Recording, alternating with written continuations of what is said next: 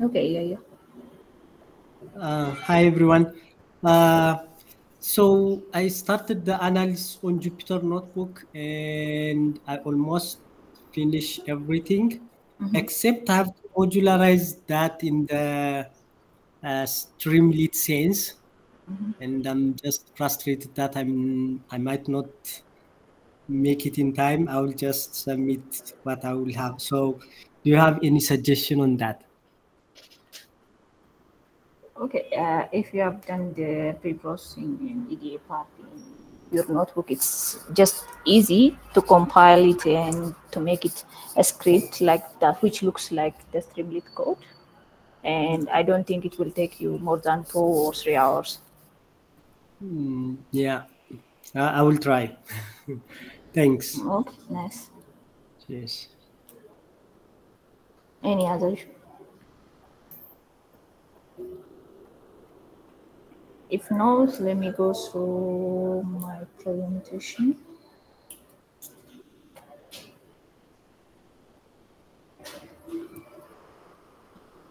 Can you see my screen?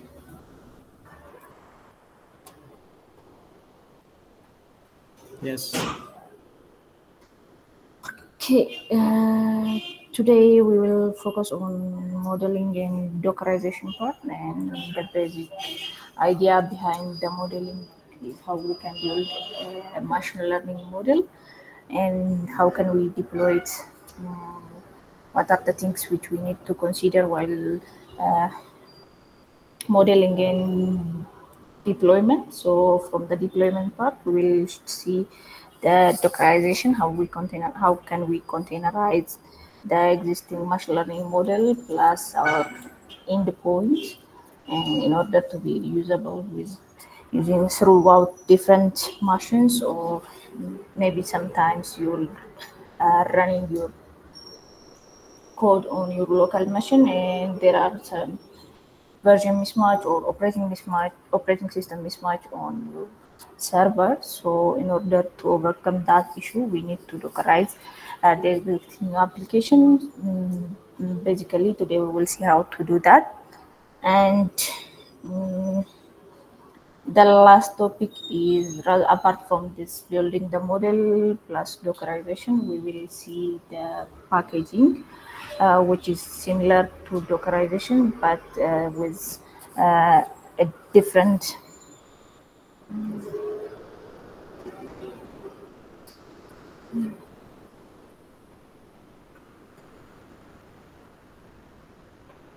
Can you hear and see my screen? Yes.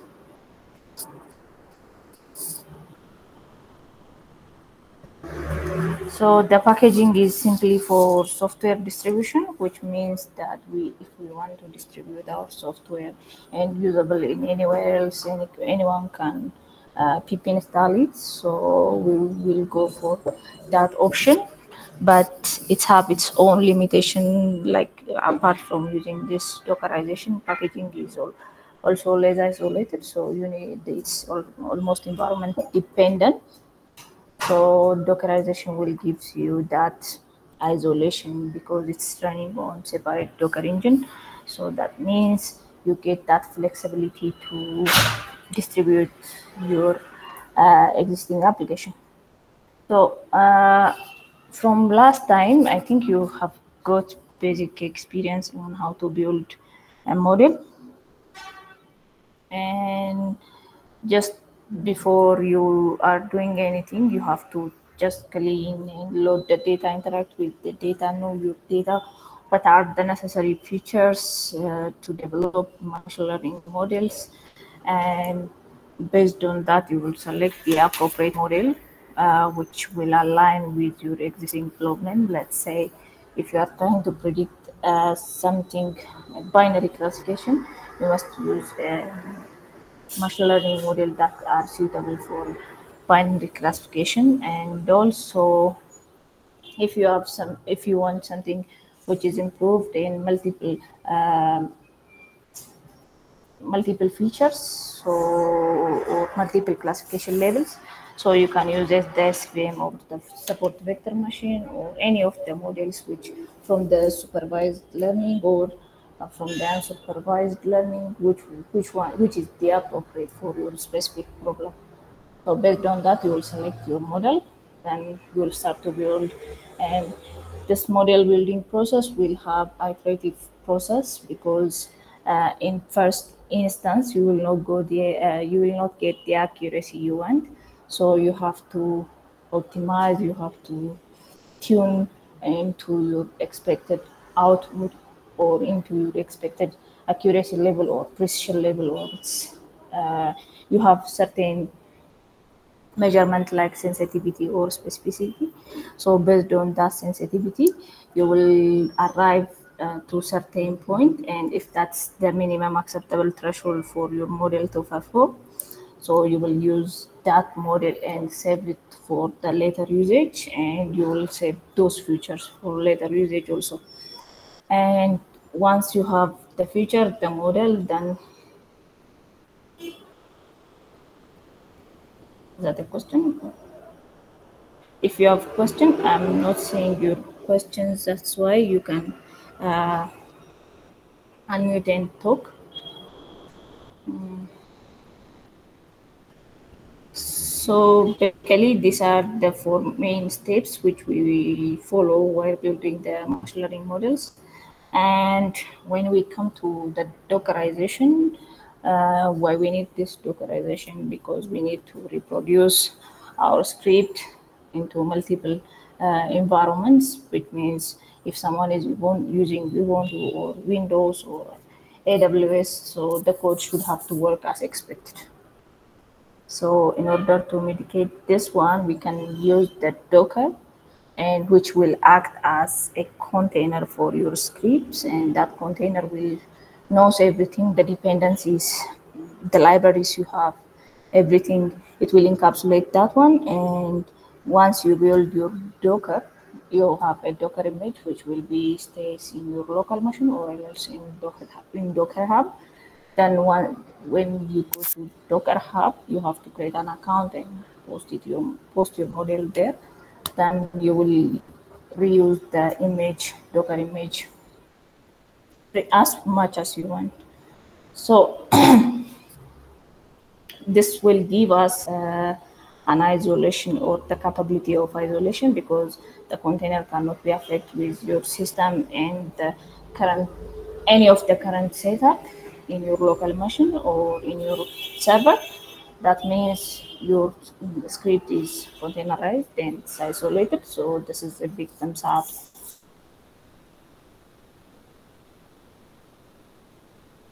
while you are working with multiple development environment. So in order to dockerize the machine learning, you need to know what's Docker first and how it works and what the Docker uh, container contains, which, as I said earlier, the container contains there's your script plus the dependencies plus the library, and it's a packaged bundle of application code, and that requires everything. And the Docker image is the executable format, like the exe or the zip version of your code. So that will be hosted on Docker image. Then this Docker image can be hosted into Docker Hub, and you can extend that one by knowing the Docker commands there, and it becomes a container when it's the container is at running time. So steps for Dockerization: you need to set up your Docker on your local machine. Then you have to create your requirements.txt, as every of the code needs this one. And also you may need, based on the need, you may need those git ignore plus docker ignore files. And then you will add the Docker file, the actual Docker file, what to do, when to start, how to start. Then here are some Docker command guidelines, so you can check those things from here. And basically, these are the example Docker bash tags, which we have in order to build Docker or in order to publish Docker or in order to run. So you can integrate this Docker with CI/CD or GitHub Action. And the last one from our topic is the packaging one. And mainly we will use this one for software distribution, or the one which you install, like pip install, pandas, pip install, numpy.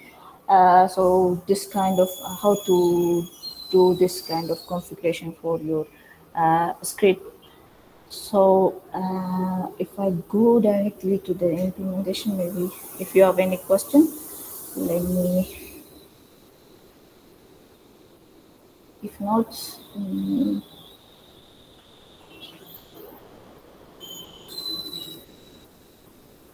this is the example package. Can you see my screen? Yes.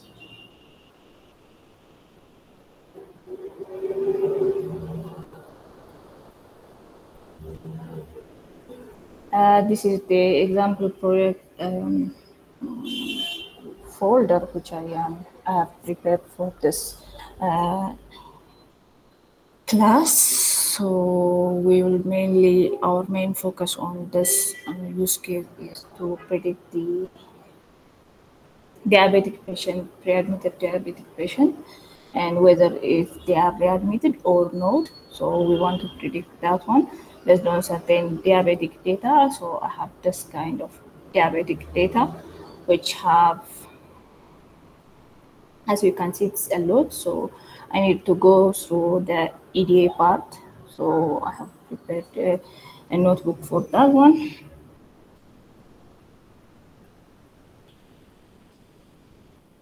Basically, in pre-processing part, I have done this handling the null value and the standardization, but maybe it's this depends on your data requirement and your expected outcome. And once I'm doing this is for demo purpose, I didn't do that much, but you have to explore your data deeply by going through the univariant analysis, bivariant analysis, and any of the things which your data can entails you or which gives you an insight. So you have to get that from your data.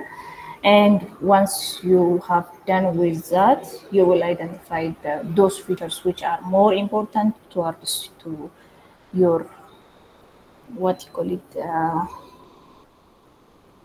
modeling. So what I've done is I just loaded the data. I've seen the I have seen the columns and the data which is filled, and based on this,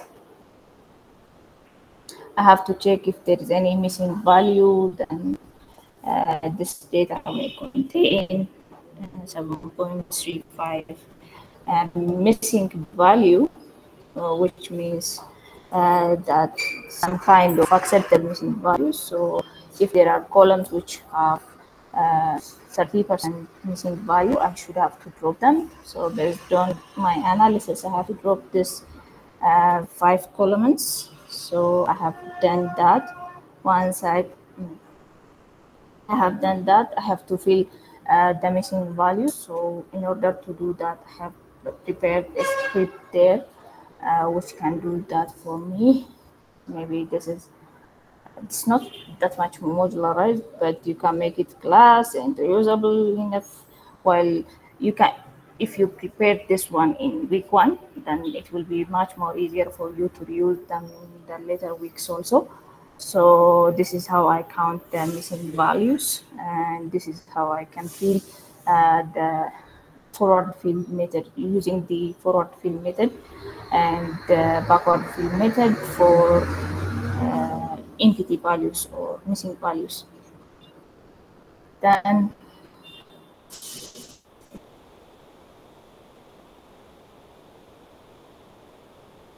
based on that, once I fix that one, I will go to the next one because my data doesn't have any entity value.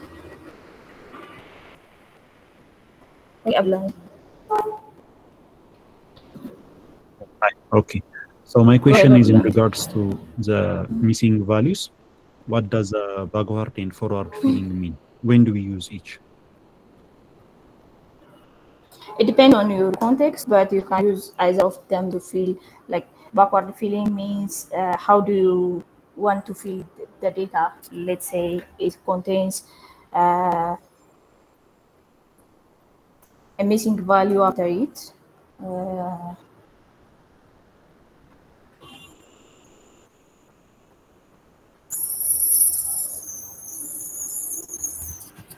so the backward fill will fill the um, backward value towards your MPT data. That means the immediate next one. And the forward fill will use the missing to fill the missing value from the forward value, and which goes at either to backward or forward.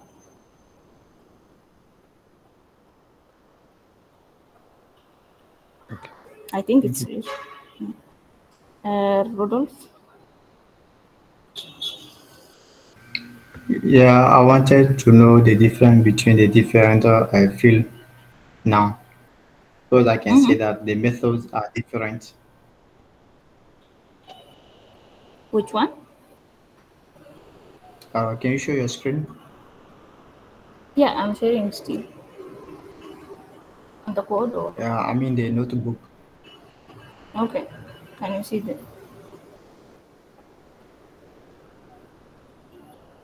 which which portion do you want? Yeah, there. Okay. So in the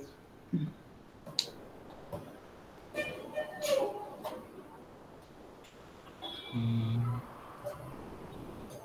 can you scroll a bit down? Uh,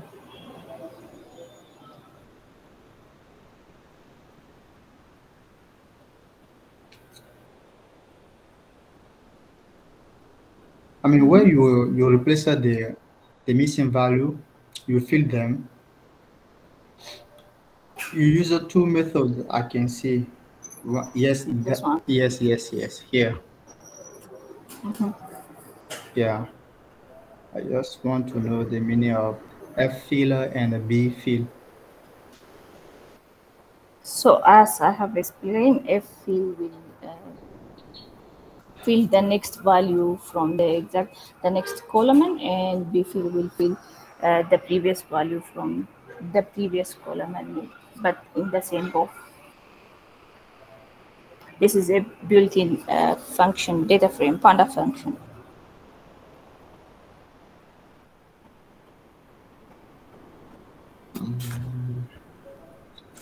It's not clear yet. Oof.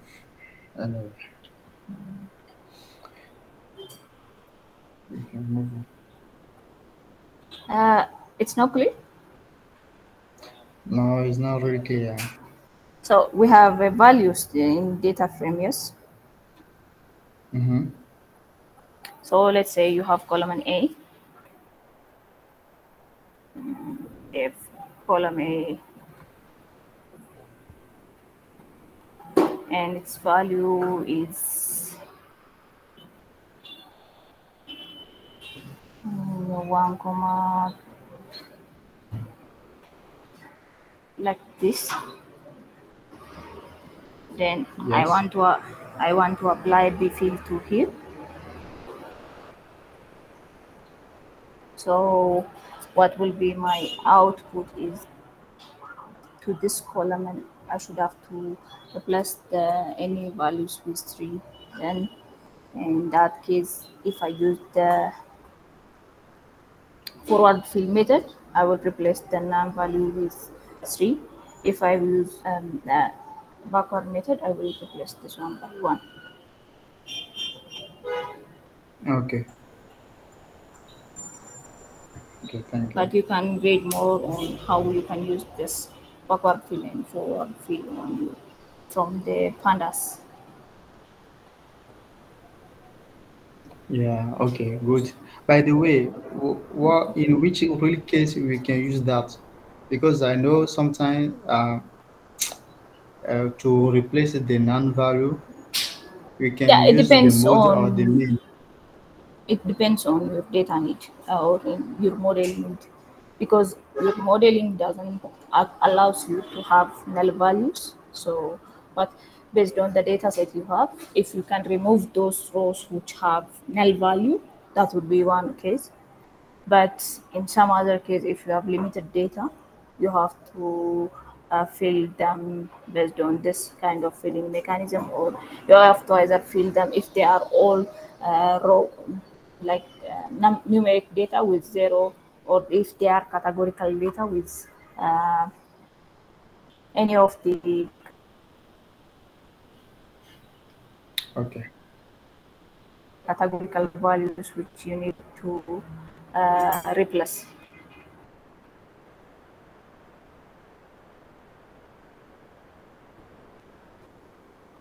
So if not, let me go to the rest of the descriptions. So basically, as you can see, these are some of the columns which have categorical data, and some of them have the non-categorical data. So I have to replace all the things into numeric, because machine learning models can only understand numeric values. As you can see, I can see that one or two of my columns have MPT value. I need to deal with that. I have removed them, and based on that, the numeric value, I have converted it into number values. And when you see this, it doesn't have anything. So now I'm good to go for next step. I've done the basic pre-processing, and in order to go for modeling, I need to encode everything that's categorical. So I have used the label encoder to encode the data, and you can see that I can transform everything into this one. This is one of the transformation phase. So now if I scroll here, you couldn't see anything which is not a numeric value. That means I have correctly encoded everything here in this aspect.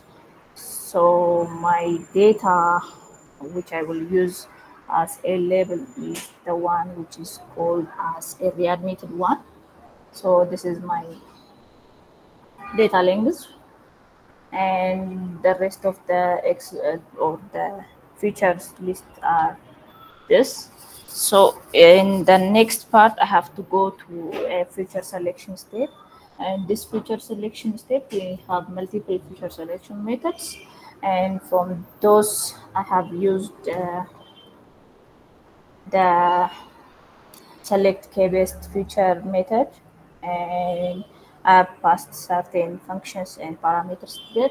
But you can have a chi-square test or any of the test and the selection mechanisms, or you can select the features by yourself, or you can draw a simple random forest classifier and draw the feature importance based on what I have now from the select based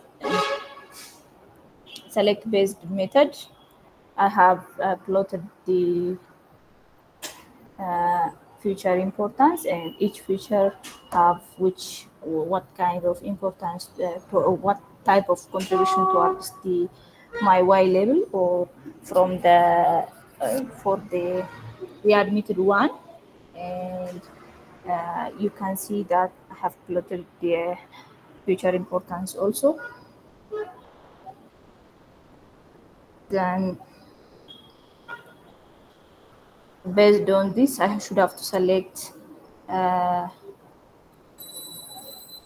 features that are necessary for this specific classification task. So my initial thing is to use define whether this is a classification task or not classification task, or unsupervised or supervised tasks, because I have the y column which is called as a readmitted or column. So I have a predefined label, so I have to go to the supervised machine learning modeling, and for that For that one, I have this features or 42 columns. So from those 42 columns, I need to minimize, and I have to take those which are specific to specifically contribute to the readmitted or not. So based on this feature selection method, I have selected those ones which are most necessary. So you can see that these are the necessary fields which I need, or the most contributing factors for patients in diabetics to be readmitted. So once I have this one, I have to save this into separate thing, and these are my feature list, and also these are the Y labels which I have on my labels for the further modeling. Uh, Now I have to save this one into a separate data. Then you can see the features like this because I have encoded them, and the labels like this. And once I have done this, I have to go for the modeling one. So when we come to the modeling one, now we have to do certain things because we are using or building these machine learning models. So we need to split uh, the number of training sets and the number of test sets in our data set. So if you want, you can have this rule of thumb to split train test splits based on, you can split them 80-20, which means 80% for training from your data and 20% for testing, or 90-10, which is 90% for training and 10% for testing, or else 60-40. This can be much more good when you have more data, and 90-10 is much better when you have small data. Because you need more data for training purpose, and for testing purpose, if the test size is also small, it can be fine. And also the other thing which we have is the min-max scaler. So in order to prevent this overfitting or underfitting problem in your model, so you need to scale them or standardize the input based on this min-max scalar, or there are several reprocessing or scalar techniques which you can refer. Then job lead is the one which I used to save the trained model and have dump and load function. It's similar to pickle, but I have used this one. Then, as I told you earlier, my problem is classification problem, whether it's a binary classification, which means it have only two labels, readmitted or not, either 0 or 1, which means it becomes suitable for this one. So I have random forest classifier, and in terms of model selection, I have used the cross validation technique in order to chunk my data into multiple validation steps and to get the exact the average of the accurate their accuracy based on the shuffling the training set. And these are the metrics which we can use for measuring accuracy, and you have the pure accuracy, precision score, recall score, F1 score, confusion matrix. You can use any of them, and also other model like SVM, linear SVC model, or from the support vector machine model. And there are so many classifiers out there. Then according to your data need, you can shift here and there and switch one from one to another. As an example, I will show you with random forests classifier. So the thing is that from the previous selected features which I have to load that one, and from my labels I have to load those things, and based on that, this is the result which I have, and the data. Then This is also the admitted or not admitted and readmitted one. So have 3 labels. Then I will go to the training test split. I have used the 80-20 train test split method, which will reserve 80% for training and 20% for testing. So based on that, I have scaled it, and the scaled one will be loaded to pickle and for future use if I want to use this one in the future. So I could change this one from 2 to 3, from 3 to 4 based on my data. You can use any of them, and once you have the pickle data or the transformer data, you can use that one later while you train, because whenever you train machine learning model, you need only the numeric value. Then the last step is calling the actual classifier and giving this the training and the testing set. And you can see that I have used 5 k-mean cross validation, and I got the average score of 0.45, 0.54, which is not that much good, but as a starting point, it was good for me. And these are how you can predict. You can model.fit and model.predict are the what you call it, commands to call your model instance. So these are the things which you will have, and you will get the confusion matrix like this. And based on this, I have the precision recall F1 score for each level, for 0, for 1, for 2. So based on that, you can see the coverage, you can see the average accuracy, and you can see the weighted average accuracy from here. And this is the much more better way of presenting your classification report. And as an improvement, which I can suggest for this one, is like model logging, model registration, and data versioning will be the other tasks which I didn't implement here. But as we, for example, for the random forest classifier, we can just do a simple ML flow registration, and you can see that with this ML flow and with this data, I have the ML run results, and the first run tells me its artifacts, the model which I use, the values, everything, the machine learning model, and it have all the things which I need to register. When further I come back, I can restart from this one, and the training confusion matrix can be presented like this.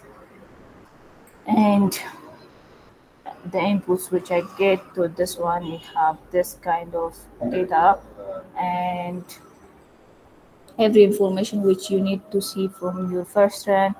And this is the training log for the F1 score. This is the training log for its loss. This is the training precision log, the recall score, the AUC curve, everything you will get it here and registered, and the parameter which I have used, the class weight, and you can refer this one when you go through it. Then once I have this, I can use this one to restart my training again, or I can do another analysis, or I can shift the training from the training and test split from 80-20 to 60-40 or 90-10. So based on that, I will get the artifact, and each of my run will be registered here, and none of my data will be lost during this repetitive training. Then I would select the best model, and I can compare each metrics which I have used, then it's better for me to write if I have this kind of extracted information about each turn, because when you are developing or when you are experimenting any model, you will not have the chance to write everything as instant, because as a developer maybe you can change this one as to 5, then you have to go, then you see the some results, and that result will may or may not be may not satisfy you, so you can change this from 5 to 10 or to 8. Then when you go, when you try multiple times, you will forget the features you have used or the hyperparameters you used for tuning purpose. So in order to avoid that, you can use the simple ML flow or the weight and the bias model to register for you, and that will saves you much time, and also you can present your complete report well at the end of the day. Then the next part is how can so we have developed certain model, the result is accepted. How can we reuse this model, or how can we make it reusable into our application? So in this case, in this specific project, you have a Streamlit application. So you need to deploy this model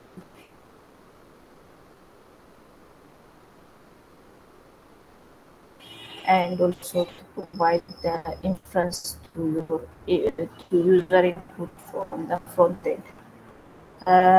So I prefer this scenario that the model so fast API. So this is my API folder structure, and as a model fields, and I can do here the selected features and give that as an input with a dictionary format. Then I have one single route. Then based on that, I have this one. You can see that I have two endpoints, and I have to. The first one is the start one. The second one is the predict one. So based on the data which I gave here, I can predict the instance from the previously the model which I saved is stored in here. So based on that, I can infer and send a request from the request model.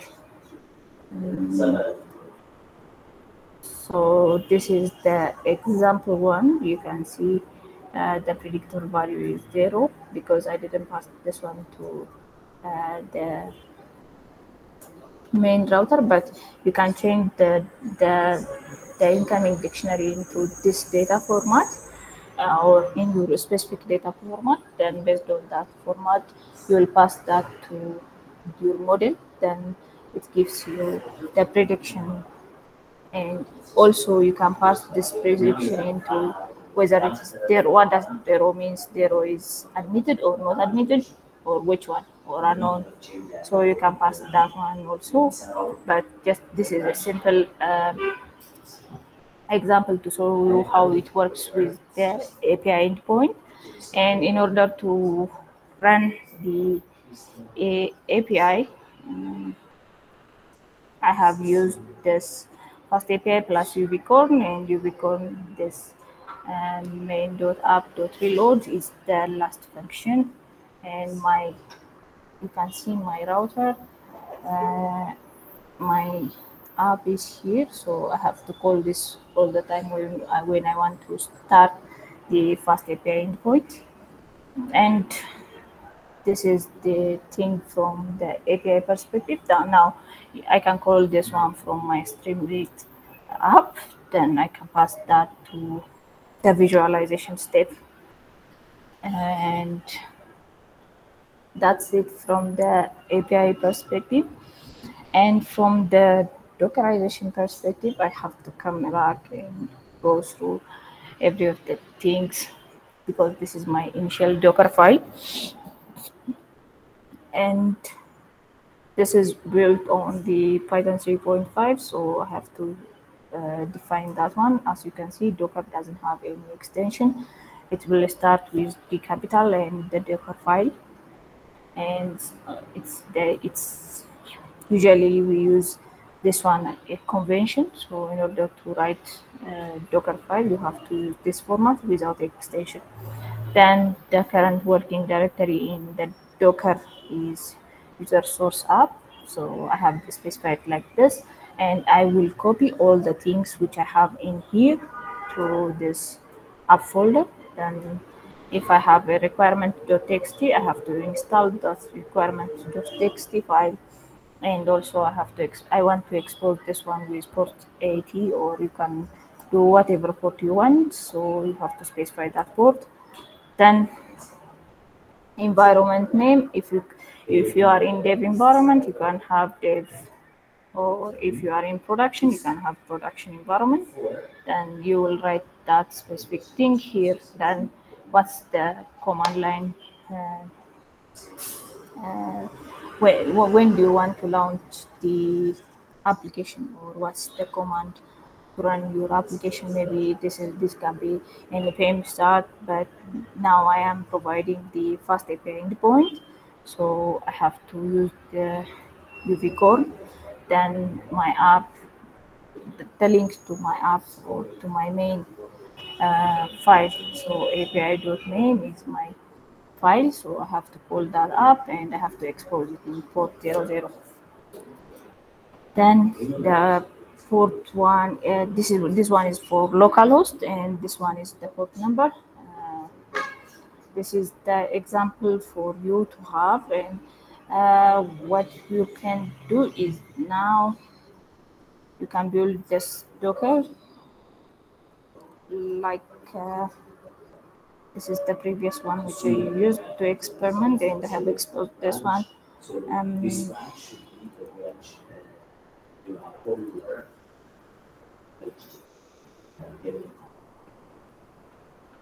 So in order to build the Docker file, so I have to use docker build minus tag, then my project name, and it will start running and building copying everything from here to the Docker instance.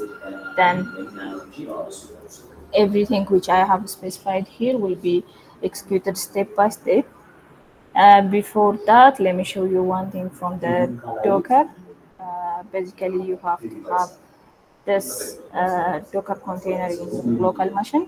Maybe if it's not applicable, you can have this Docker image, because the test project is the one which I have earlier. So you'll have the image list here, the container list here, and everything which you have for your Docker container will be recorded here, or else you can have the actual Docker implementation from here and from Docker Hub.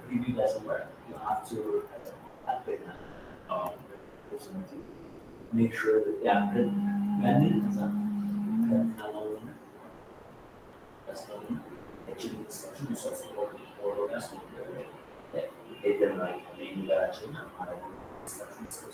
so you have to log into here, and you will post your Docker, your script to here, and your image. You can later build from that image which is posted on the Docker Hub. So if I want to run the Docker run, then the port number, then the project which I have. Then basically I have to wait until it starts. Then I can make this request to this one.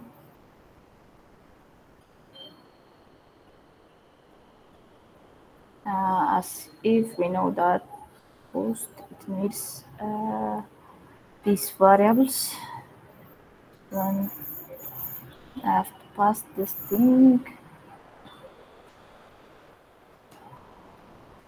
This may or may not work, but I can say something.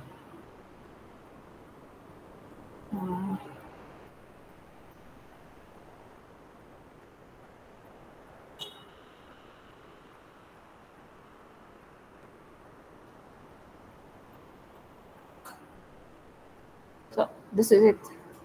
Basically what you can do with the Docker one and also with the actual local implementation. And from the setup perspective, from the packaging one, you have to have this kind of setup.py in your project folder. Then you have to specify that the project name, the version, the author, email, and your GitHub repository to that specific email, readme, markdown. If you have any of these things, you can do that.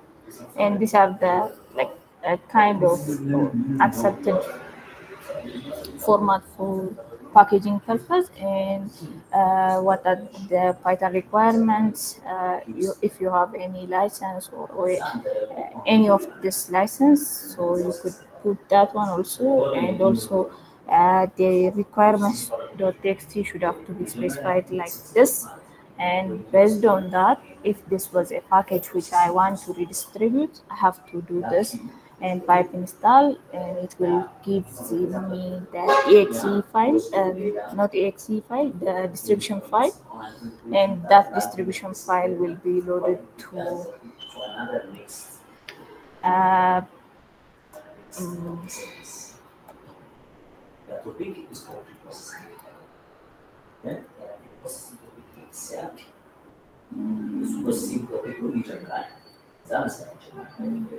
to this. So every Python files will be uploaded here. So if you complete that setting up your setup.py, you will run that one, and that will gives you the list folder, and that will leads you to upload this one to the pipe projects. This is for one specific project, and you will make your package to be installable into pipe installable format.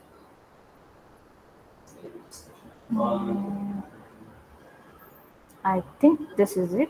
Maybe if you have any question, let me have it, or anything unclear.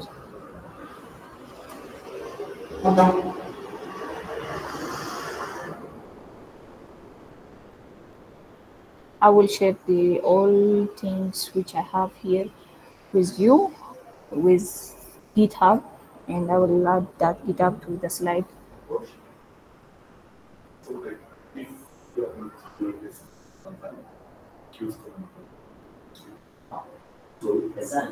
Okay, Rollo.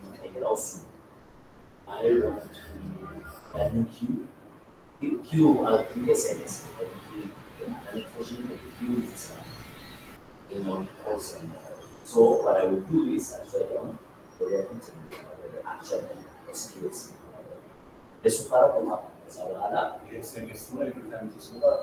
I will share that one, and I will add the link to the slide here.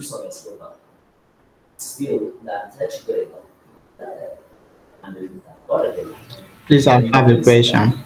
Okay. Yeah, the question is not regarding the tutorial, but it is something that is blocking me right now. And if you allow me, I can share my screen quickly. Yes, you can. Maybe can we do it after the call? It won't be long. It won't be long. Mm-hmm.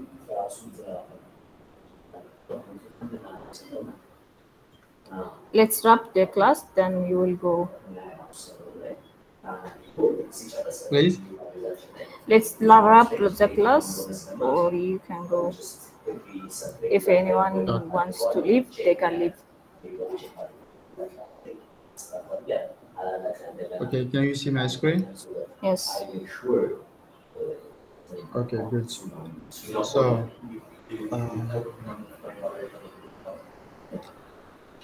I'm having an issue with my repo.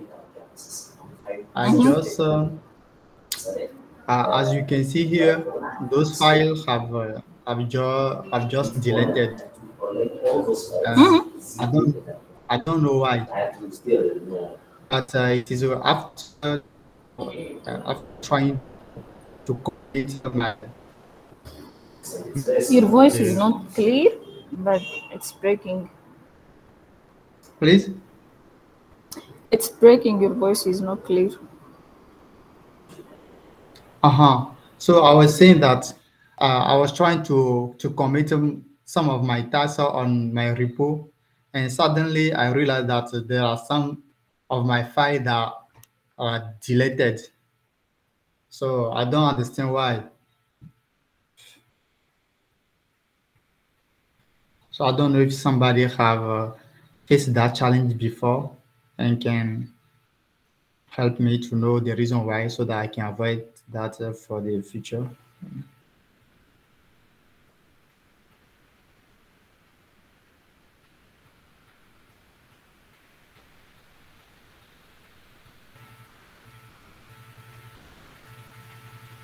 Hello? Do you understand? Do you understand Can me? you? Yes. Can you show me your GitHub repository Uh, from the browser? okay, from the browser. How many branches did you create? Uh, I created two branches. Let us see the branch there. Mm, blah, blah, blah, blah, blah.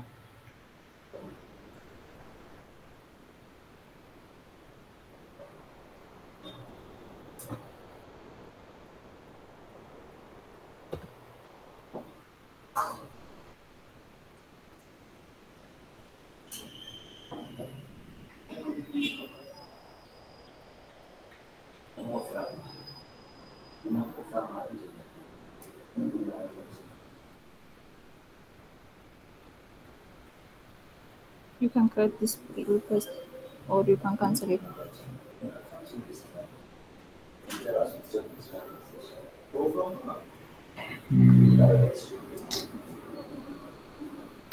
Maybe you have switched your branch. One thing which I could suspect. Can you go back to the terminal? To go to what? Terminal. Okay. Yeah. Git branch.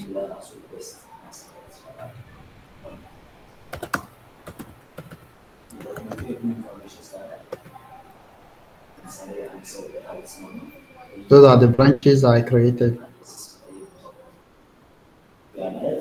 So you are in the main. Actually, yes. Actually, I am on the main. I But came on. your base code says you are in master. Please. Can you open your base code?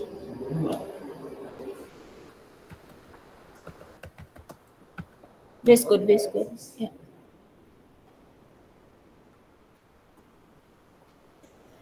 This shows me master. It's a master branch. Yeah. Can you see this one?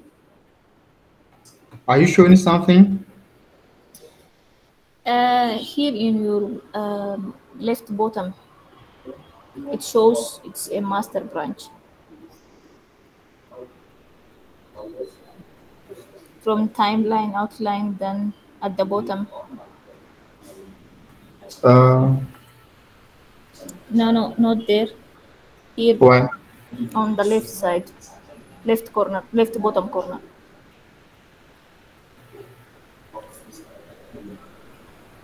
Can you see that? The timeline outline Yes, here. Yes, yes, yes. at the bottom. It says it's master branch.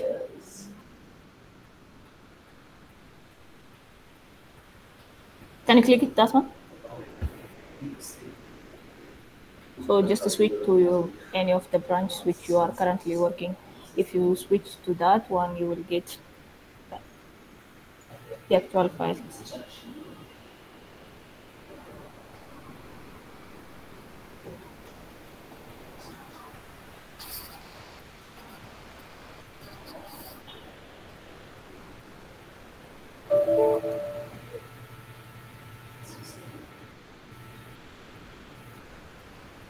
What does it mean? Mm,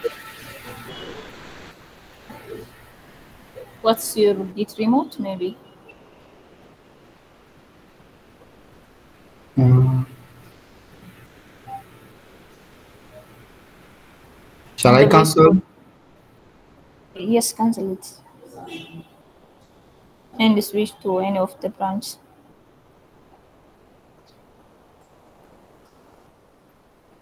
Or task 1, task 2. No, actually, shift just on the main. Yeah, can you see your documents there? No. Unwrap the scripts above the Please? readme. Yeah, No. so it On doesn't this. have anything. If you check this one in your GitHub also, it doesn't have anything. Maybe can you switch to task 1?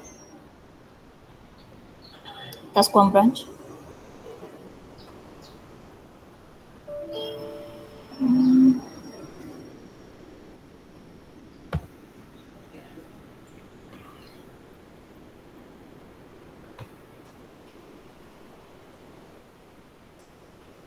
In principle, you don't have to push this slash PyCache files to GitHub, so you can add them to git.gitignore file. Okay. So that may lose you, protect you from loading unnecessary package to GitHub, but this is mainly a GitHub branch issue.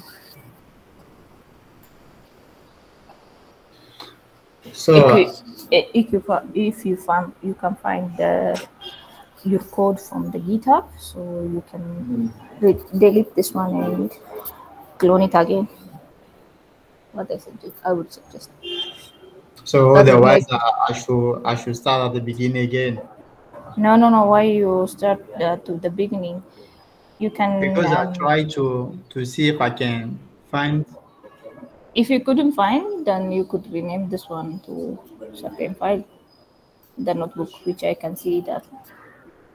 But if you get that one from your GitHub, if you have pushed that, you should have to get from the GitHub in principle. Really, but as you can see, Can you okay, open if the I push, browser? which one? Browser. Uh, Your Chrome. I want to go to GitHub.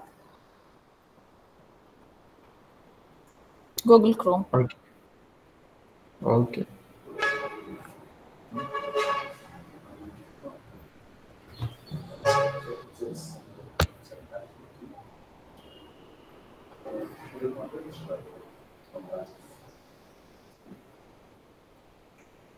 Not gonna rise now.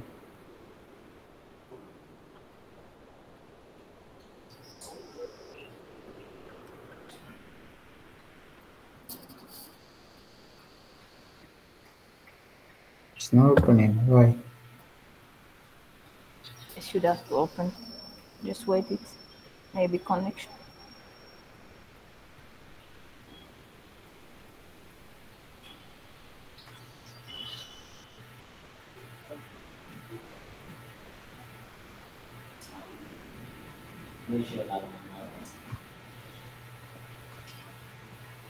Let me try if uh, the sample search is working. Yeah, the sample search is working. So yeah,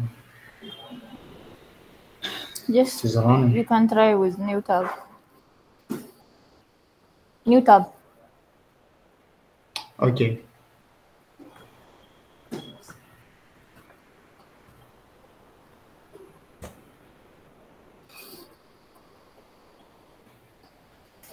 I guess it's opening now. The previous one also.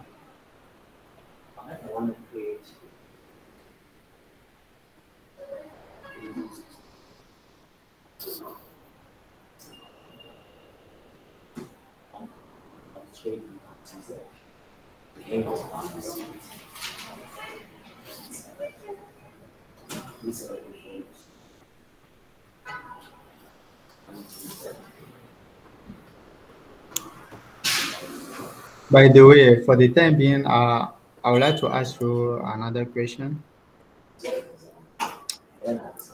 In while you are presenting, I didn't see a folder like a script and a lib that are created after you create a virtual environment. I So have used Conda environment. please. I have used Conda environment, not virtual environment. Oh, okay. So you don't need every time to create a virtual No, no, environment for each project. I have created a virtual environment with Conda. Okay. Okay.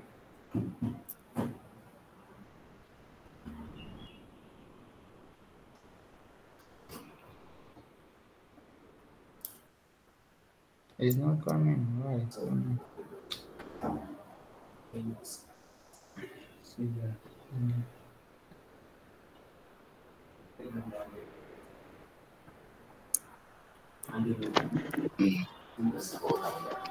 Hey, Rudolph, Yeah. are you sure you didn't just delete the files from your local project folder? If can you say your question again, please? Are you sure you didn't just delete the files from your local project folder? Yeah, I deleted one file in my project. Were you trying to copy and paste, cut and paste? Maybe you deleted that. Maybe you deleted the files from your local projects folder. Yeah, but what I deleted before committing and pushing on my branch on my first branch, which is task one. If you are deleted before pushing, so how do you want to get to restore it back? I know. No, yes, it's not what I push. Those are the one I want to see, but I'm not seeing. Maybe I would Maybe suggest just maybe you One, can go. check. these files are not the file that I deleted because those are the file in which I was Maybe you working. deleted them by accident. So why don't you go to the folder that they were in, to your project folder Recycle bin, in your maybe. local device? Recycle bin is good. Okay. No, you could just go to first. You could just go to um, the project folder if you can.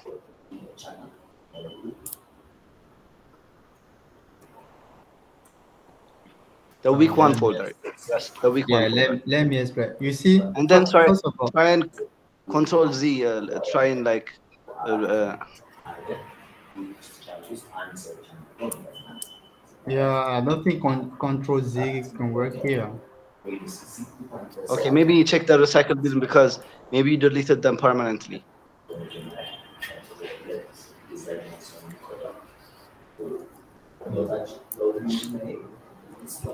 I think it's your desktop, maybe. So where were your notebook files located? Were they in the week one folder or maybe in the lib folder or I don't know. No, yes, I put my work in week one folder. So No, no, I go had to before. desktop, then recycle bin. You said Desktop, then recycle bin. From the quick second. access desktop. I'm not hearing you. Can you open up your desktop? Just the desktop folder there. From downloads, document, pictures. From the right, left side. In quick access menu. Desktop. Yeah, Bob. Okay. We don't have recycle bin here. No. So where do you find your recycles? Just do Windows key and then D at the same time.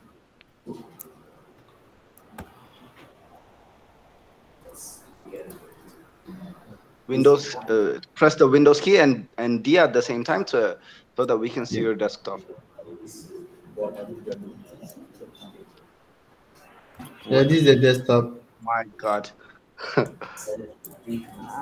Okay, so you've changed the default icons that are Yeah. shortcuts that are in desktop. Maybe you So can just right click and show the icons to us. Right click.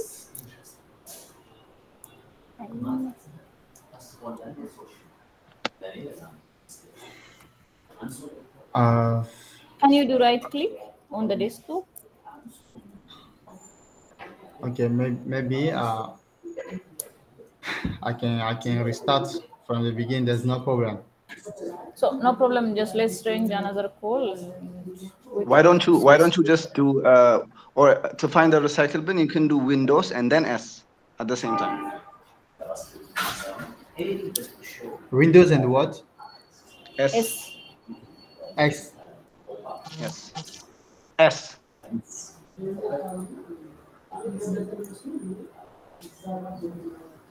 Yes, S and then like just type start. recycle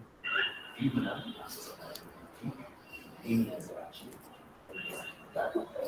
So the whole message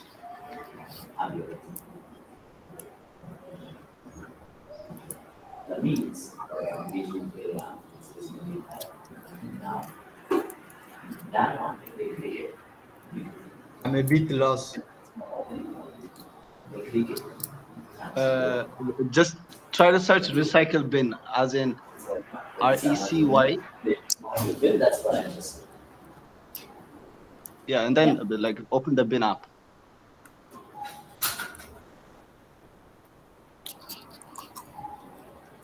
Nothing is here. No, nothing is here. So Maybe you could have... just pull the whole project from your GitHub that you pushed until this point. I don't know, Mahalet. I think you can help him with that. Yeah, I have said that, but we cannot see what's there on his GitHub, so that's why. Yeah.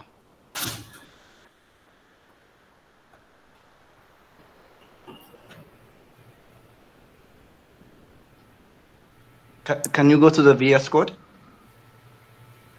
Yeah.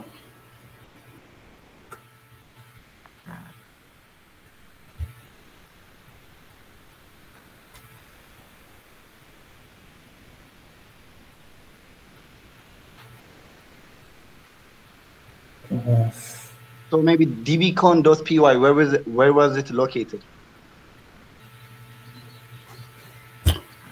This one was yeah, I put that one in code. Okay, in this folder code. Code? Then go Yeah. back to the code folder right now.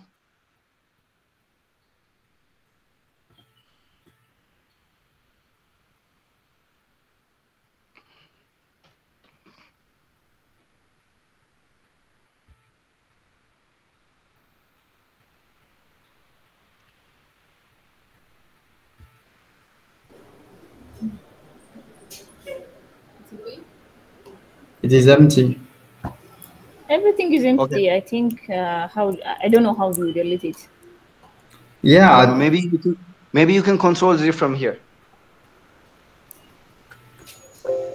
Yeah, I did it. It doesn't work. Doesn't work. Yeah. I did the same thing yesterday, but I was able to get it back by just doing Control Z.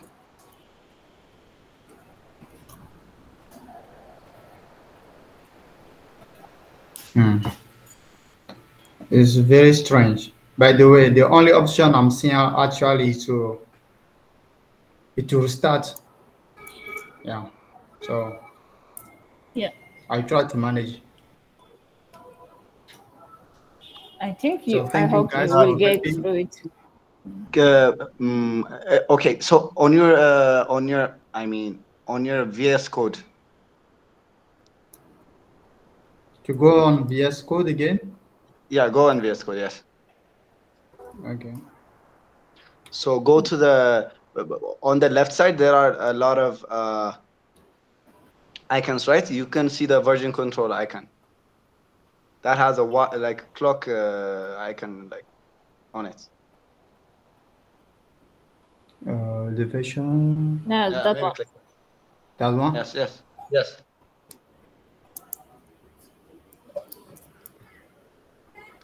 So in the changes, look for something that's deleted, right?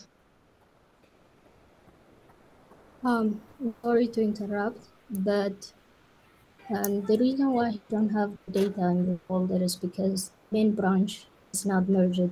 The task one is not merged to the main branch, and I don't think he created an PR request for his task one.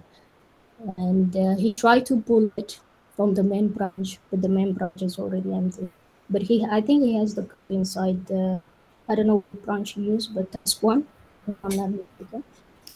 So I think it's good if you go back to his GitHub and review task one has the code. Yes, I think that's a good idea. Would you mind if you go back to your GitHub and let's see if you create task one The branch? GitHub is not working though. It should work. It's just that he has so many browser tabs open. I know. Probably. Also, you're running out of memory. Like Yeah, the OSNAP alert is because you're running out of memory, Rudolph. Let me see. Ah, yes. but that's not the main issue. Not the storage. I meant memory as in like your RAM. Yeah, and No, try no, to. my RAM. Would you mind if you Yeah, close it's some okay. of Just Just yeah, close just some of the tabs you have here, and yes, you close can. some of the tabs. Yeah. try to close some of the tab, then let's go and see your GitHub branch or repo. What shall I close? You Some need of the to close YouTube, some of your the tab. collab. Ah, okay.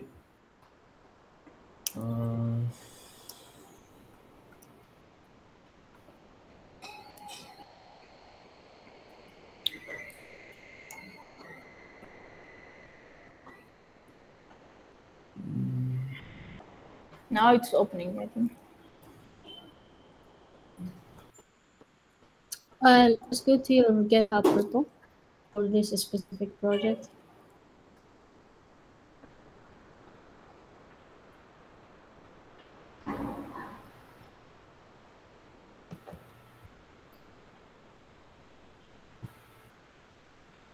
I think it's good if you close some of the application downstairs, like something like Discord is really consume RAM, and might be even the get batch, just to save on.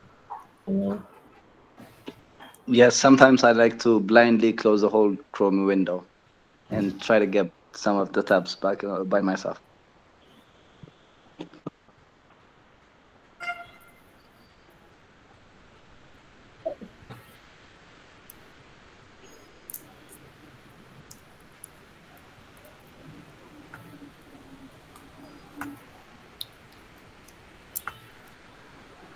One is popping up. Go to the GitHub. The GitHub.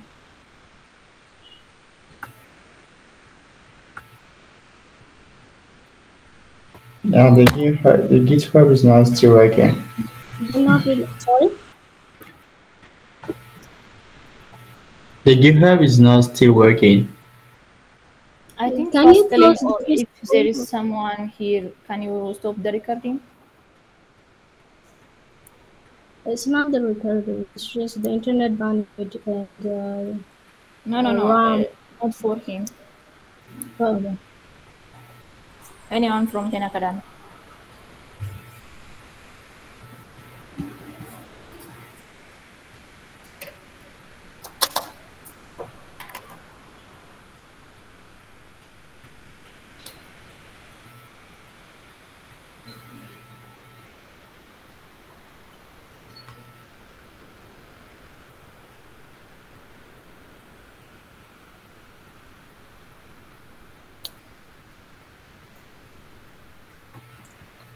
Is there a major thing if you close this whole thing beside the Google Meeting and Please. just open a new brand new tab? Might don't close the Google Meeting tabs. Just close everything else. Would that affect you in any way?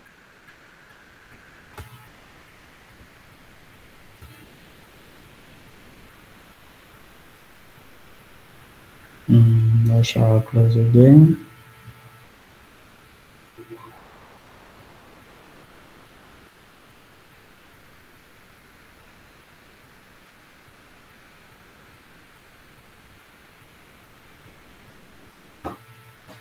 Why do you have Discord applications up there when you use the web browser running and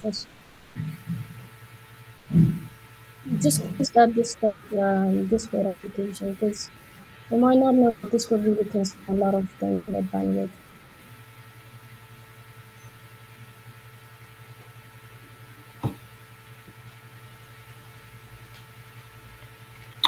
Hassan,